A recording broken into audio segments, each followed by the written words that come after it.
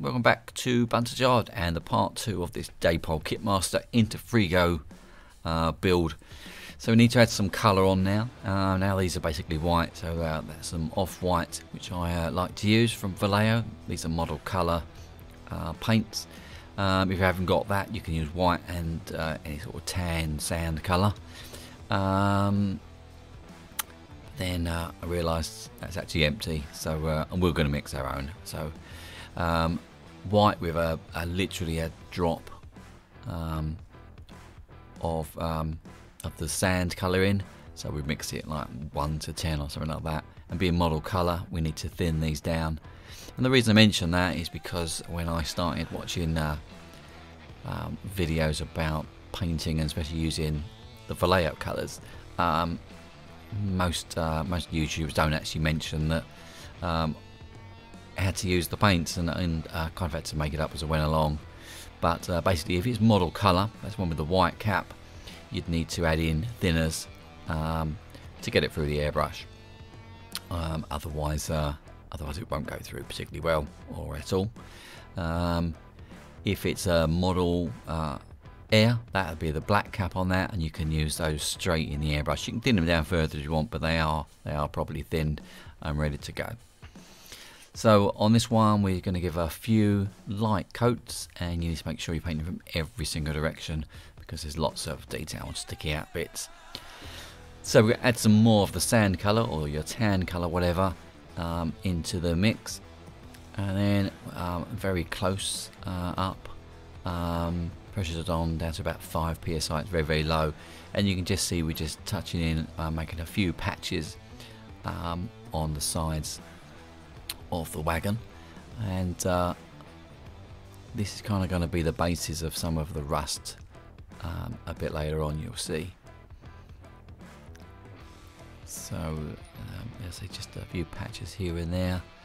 Do it on both sides, and we'll do it on the ends as well. But very, very light pressure, really just pressing a little bit on the trigger just to make sure it doesn't come out, and I've adjusted it down so it's really quite a minimal amount of paint that's coming out there.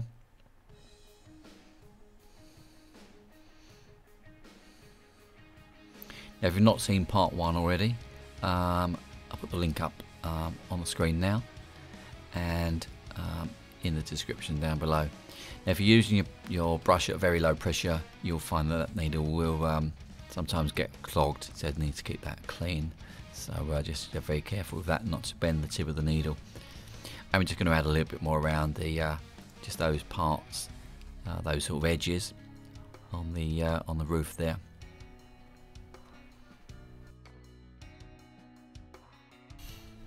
So we're going to use a thing called clear.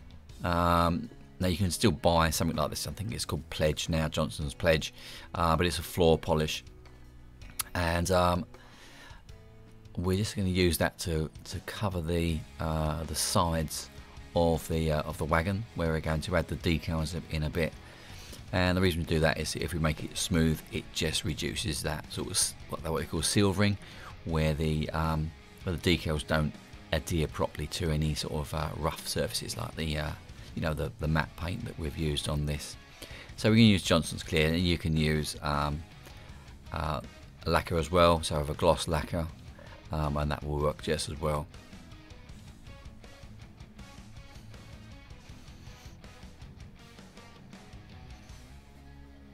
So once that's fully dry, we can use our transfers, our decals from the pack. Now these release really quickly. I used to use the warm water, and they released in like 8 or 9 seconds. It was really, really fast. I was quite shocked. So just be aware of that. And it's on quite a thick sort of backing, and it's slightly off. It's not transparent as such. It's got a slight yellow tinge. I don't know if it's because it's old stock or just the way they are made.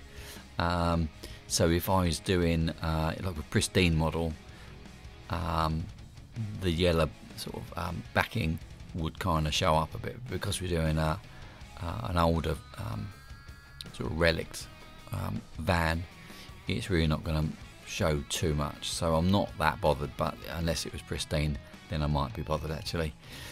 So we need to get these in a straight line, and we're just going to do it by eye, but I'm just going to place them on individually and then just sort of jog them around until they look okay. Now it doesn't really matter if one of them is out, because you know, parts get changed. If someone swaps the door, then the lettering could be out. It could, you know, be a few inches out either way, and it wouldn't be necessarily in a straight line. So again, not too fussed with that, but I'll try and get it as good as I can for this one.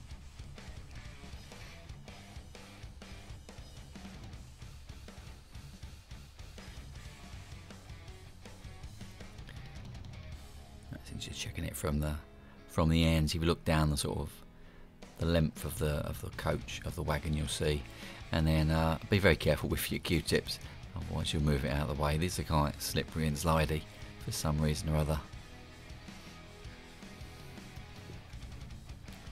So once the decals are completely dry, and we've given it a coat of lacquer, we'll continue. So we are just cutting in with a brush around the sort of chassis. Now on a pristine one, this would probably be blue to match the logo, but this is going to be heavily rusted. So we're going to do it in brown. And this is a Model Air mahogany, I think this is. So it needs a couple of coats. It doesn't cover particularly well, especially on the white. But anyway, so we'll get other bits and pieces over the top of that in a little bit. And then we need to start with our rust. Now we're using Airbrusher, which is from MIG, and it's a pre-thinned oil paint. We've used this before on a few things, so I've thinned it down a little bit more because we're going to make this as a sort of rusty patch rather than sort of any defined streaks. And then with our oil paint thinners on our brush, we're just going to blob that on, and you'll see it sort of soak the rust. It will go into a patch, and you can just leave it and it will just get on and do its own thing if you want to, if you want a defined patch, or you can manipulate it once it's sort of started to dry off or evaporate.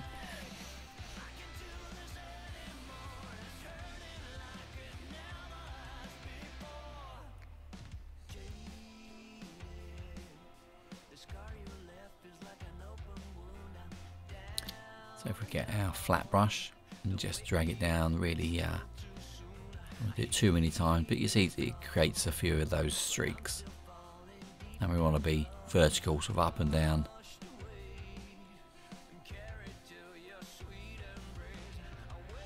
And that gives us like that a little streaking effect. It's pretty sort of random and rust colourish. And then if you want some more sort of isolated areas of rust, we'll put a couple of dots on. Again, this is the thinned oil brusher. If you want it more defined, then just don't use the thinners as much. So that one, it's a little bit less thin, as you can see. It's gone a little bit thicker. And then we'll get our brush with our thinners on. Using a little bit less this time. So that's a smaller brush, you see there. So it gives a slightly more defined area on that particular one.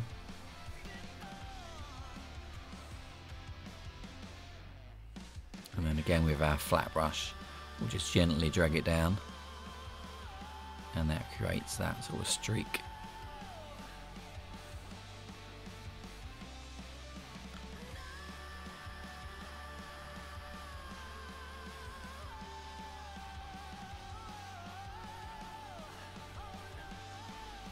So for the rust, sort of the runs, so again we've used the oil brusher, but not thinned down at all, just sort of straight out of the bottle, but using a smaller brush rather than the chunky thing that they give you. And then gently drag it down out of the flat brush, and this time has been sort of dampened very slightly with some thinners, and it just creates that sort of streak. And then we can use a different colour. So this is a dark rust from the same sort of range, straight at the bottle, not thinned any further, and this just gives a nice little contrast. We can also dot that in. That's, you know, the sort of the main area. That's where any rust would start from. So generally speaking, on a streak of rust, you're going to have the streak will be like the light orange rust, and then in the centre where the damage has occurred and the rust has started from, it will be a darker shade, and that's kind of what we're trying to simulate here. And just very gently run that down. You can do this as many times as you like to build up the effect. We're just going to do it a couple of times here. Now, when you do this, you'd have this model directly in front of you, be able to drag down completely in a straight line. Because I'm doing this from an angle to try and get it on camera, they go a little bit astray sometimes. But if you get any mistakes, anything you don't like, just get a brush dampened with your thinners, and then you can just clean it back and adjust it.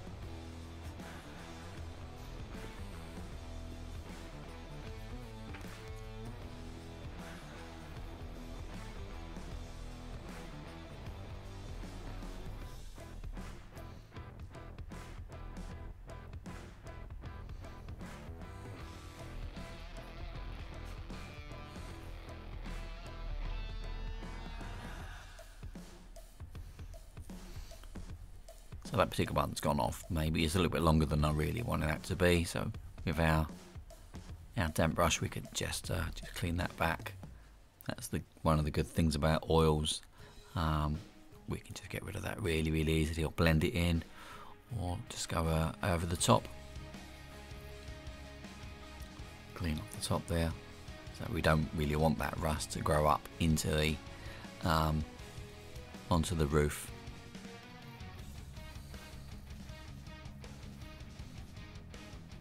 Now, on some of the pictures that I've seen, there's quite heavy, whether it's rust or grease around these sort of areas. I imagine it's a bit of both.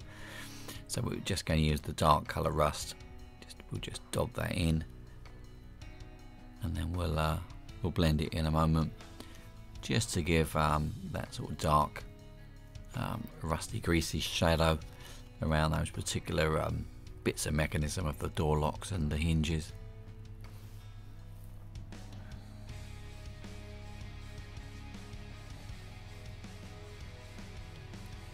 And then we can use our slightly larger brush with thinners on, and that just let that soak up, and that just will just sort of fade its way in. Probably at the top we've taken a bit too much off. Might need to redo the top hinge again, I think. This is just about building up layers until you're happy.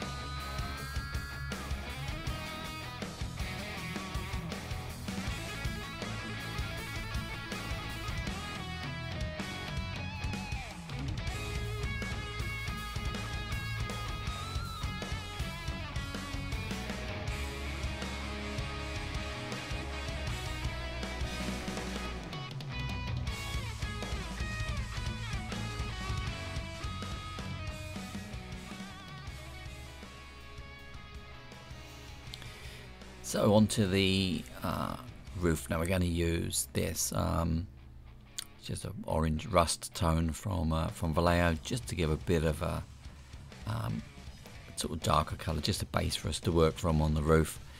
So just spray that on, and then with a damp brush, it's just dampened in just water. It's only slightly damp, as you can see. It's not sort of full of water.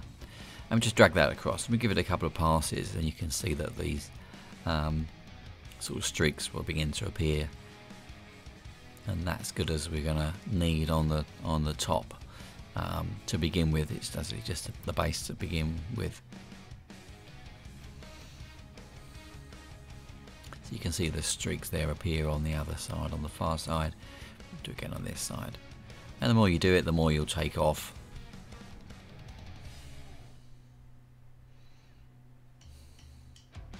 You can see the effect a bit better there.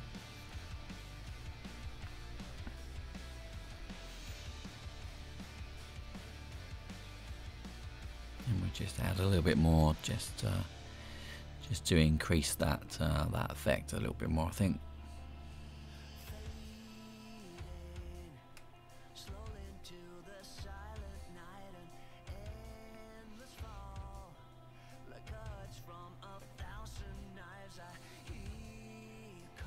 There's no detail on the roofs, on this particular roof. On lots of roofs you get, you know, different vents and gutters and so on. There's nothing on this to sort of add sort of grime and you know, different colours to add some interest. So we've got to make all this from pretty much from scratch on the roof here.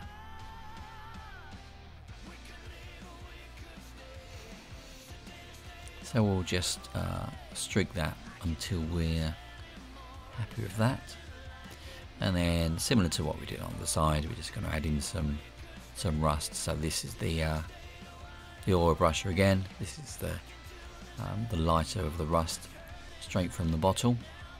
Now we'll add them in, you know, the different places around the edges where that hatch is on either end, and around that hinge there, and then some of those places where, you know, where those ribs kind of join the roof.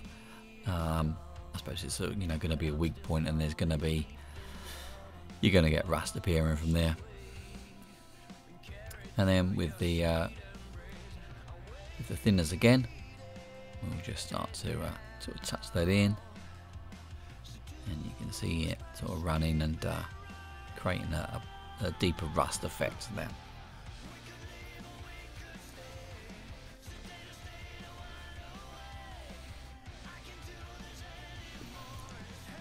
So we're not doing the whole roof in one go, we're just going to do parts at a time. So we're happy with that, then we can move on. If you do the whole of it, you run the risk of it, you know, drying, or you kind of find a better way halfway through and then it's too late and you've got to restart. So just do a quarter at a time. That's what I tend to work on.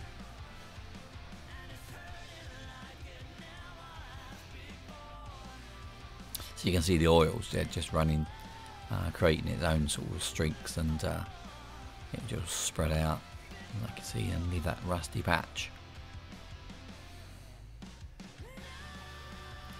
And if you want to blend it any further or make it sort of less obvious, just add more thinners, and it will spread a little bit further.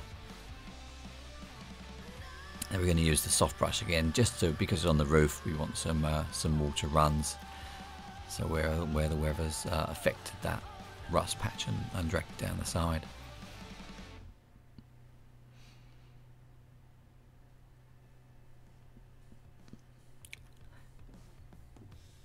Now if we need to add some more sort of defined runs, I don't want to add this on every piece of rust we've fitted in. So it's just sort of dots here and there, and again with a very, very lightly moistened brush with thinners, so you just drag it down, and that creates those runs. And the more you go over it, the less defined it will get, the more you'll take off.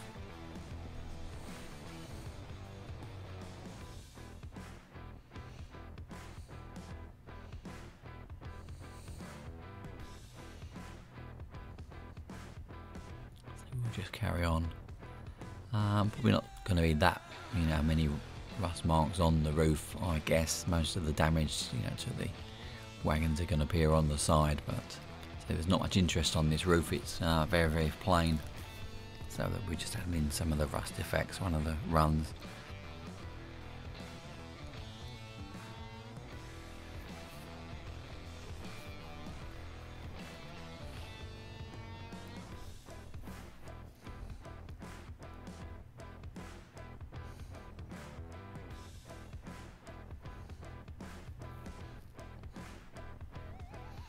And then the final step is the same as on the side, but you're going to add in the dark rust into the sort of the centre of the eye of the piece of damage, and just very gently streak that in. You don't need to actually streak it in; you can just leave it as a dot if you want to. If you want it to look like a scab of oil of rust, but we're just going to streak ours in very slightly, and then around this hinge.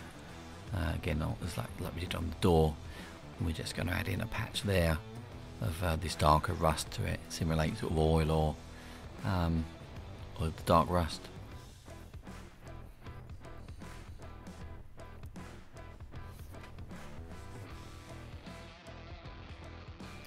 So our next part is to add in this greasy line between where the body joins the chassis, and this is a dark brown with a touch of black in it, so it's really, really dark brown to simulate grease, that sort of thing. So where grease and grime is kicked up from the track and from the running gear. And we've got our airbrush pressure down to about 5 psi, and we're going in very close, as you can see, and that creates quite a fine sort of detail line rather than a broad brush stroke. And then just trying to cover up that, the join between the two, and then adding a little bit where the ribs are, where grime would have collected, possibly as it's travelled along the track. And we'll add some extra into the door mechanism.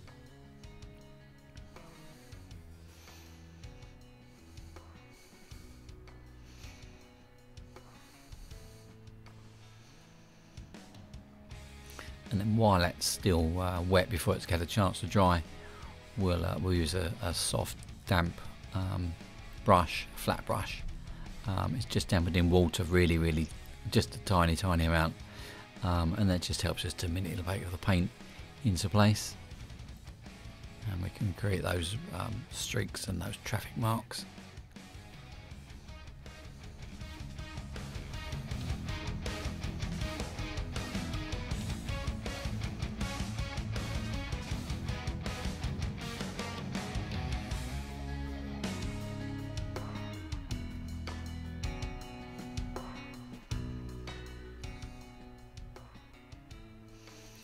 And then I did notice that I forgot to do these panels. These they're on the model. They look like data panels. On the prototype, they look like they could be a door, but I'm not totally sure. But I'm just going to paint them in black anyway, and then maybe we'll think about adding some detail in there later on, chalk marks or something. But we'll paint the black just for now.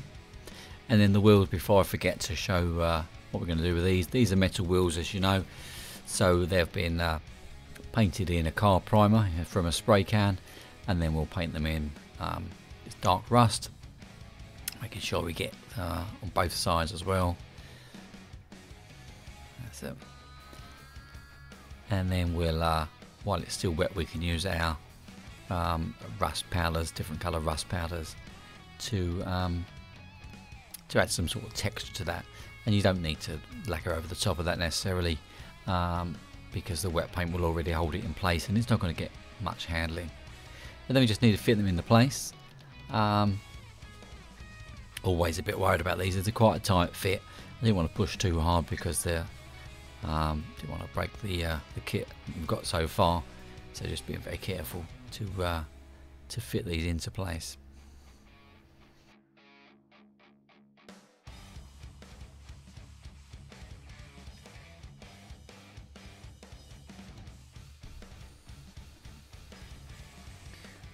So pretty much our final stage of this is to you get our old friend the weathering powders out, and you can see our palette already prepared. So the same as always if you watched this before. So we've got immediately above is our dark rust one there, and we're going to use that on the chassis, really, just down here on the running gear, the axle boxes and so on. And this just adds a nice dark sort of aged rust to that particular area.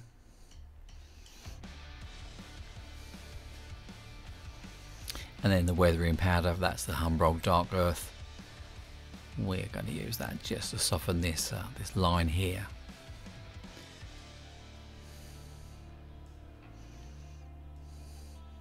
So you can see that black, well, the dark brown bit that we painted, the bottom of the chassis.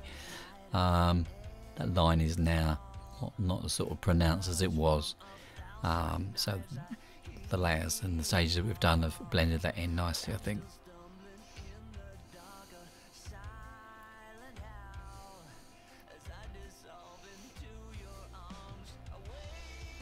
So just remember with weathering powder, especially these particular ones, these have really good coverage. They're sort of a good adhesion, so quite fine. Just use a little on your brush. It's a nice soft brush, and just a small amount, and it may take you quite a few sort of brush loads, as it were, but it's easier to add more than it is to take it off or disguise it once it's on, if you've overloaded your brush and got too much powder on.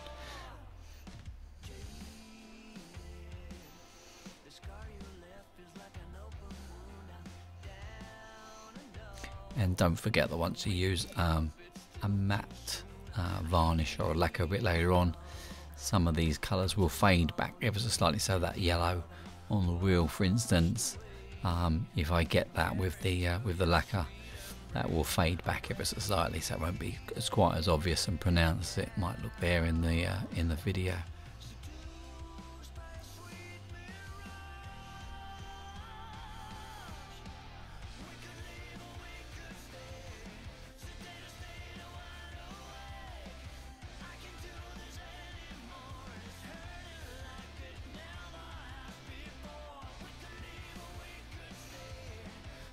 So I think that's done okay. We need to do the other side obviously in a little bit, but let's do a little bit on the roof. So we're going to use primarily the weathering powder just to do the sort of apex, the top of the curve of the roof. It just adds just another layer in on a fairly sort of plain, boring roof.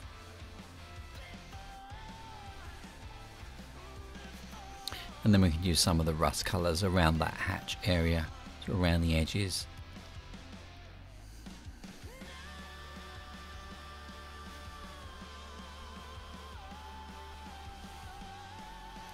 And you can see it just building up very slowly with small amounts of weathering powder on each pass.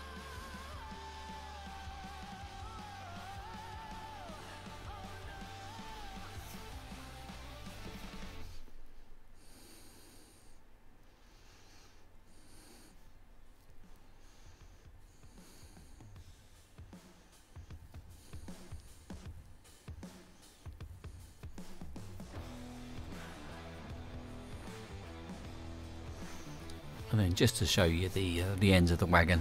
Ends of wagons, lots that I've seen, they seem to get the worst of the weathering. Either they're not cleaned, or they because of where they are, they're sheltered from driving rain and the wagon washes, the carriage washes, the coach washes. So possibly they get dirtier anyway. So we're going to cover everything in a lacquer. Like I say, this is a Vallejo matte varnish, just from the airbrush. Just make sure you do this from every single angle, because there's lots of detail and bits that stick out and bits that are shielded if you only shoot from one angle. So yeah, from each side, from left and right, and turn the model on its side and make sure you catch it all, and then wait for that to dry,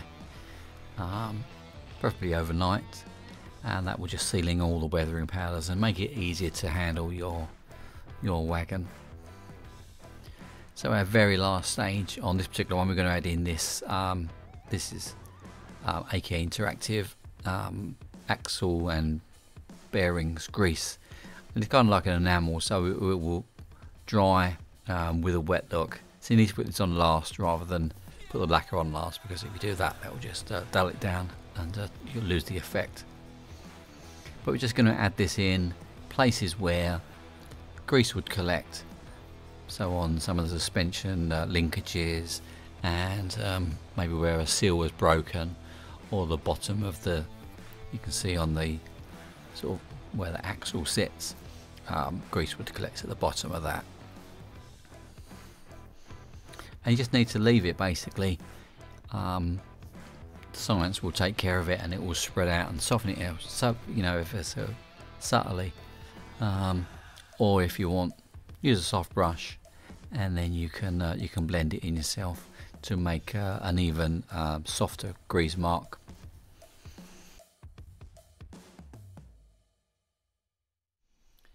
And that's it for this one. I'll just leave you with some other pictures and some a bit of music, and we'll see you next time at Bunters Yard.